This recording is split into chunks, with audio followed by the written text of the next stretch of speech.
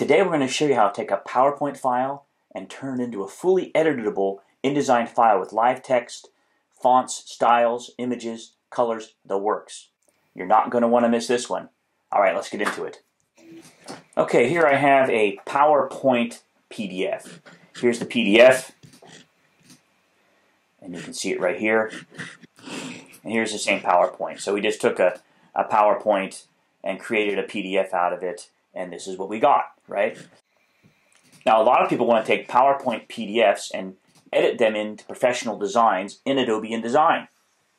Here's how you do that. You take the PDF, you just export out a PowerPoint, you drop it on Markzware PDFMarkz.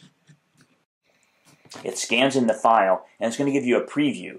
Now, the preview is not like a PDF viewer. Well, it is, like you'll see. However, the preview is giving you an indication on how it will convert, more or less. It's not always 100% indicative of how the file will convert. Okay, so there we go. There's a preview of the PDF. And look at that. It looks pretty darn good, doesn't it? So that's a good indication that it's going to convert decently as well. And you can scroll through your file to any page. Like the Pantone problem, which we have another application for to help with that. FlightCheck will find unsupported Pantones used in any of your Adobe files and Type 1 fonts as well, and let you know so you don't have your beautiful Pantone designs in Photoshop when you place them in the design turning black or gray. The world's already black and gray enough these days, right? But we're going to help brighten it up. FlightCheck will help catch those. Anyway, back on track here.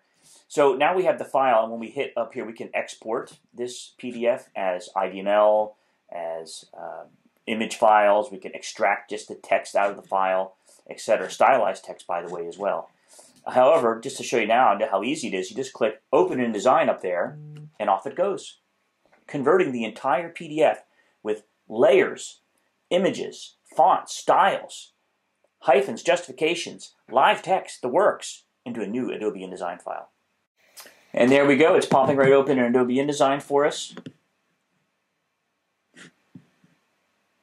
We might have to substitute some fonts, of course. That's a different problem. You know, not all applications are the same stuff. But look at that. It looks fantastic. It comes right over, and you get your images. You can move them around. I mean, it's a full-on InDesign file. You can go in there and expand them. Oops, don't want to screw it up too much. But you get the idea here. So you get an entirely new InDesign layout right here with all layers. You have here live fonts. Amazing. It's that easy to get your PDFs from PowerPoint right into Adobe InDesign with a click with Markzware's PDFMarkz.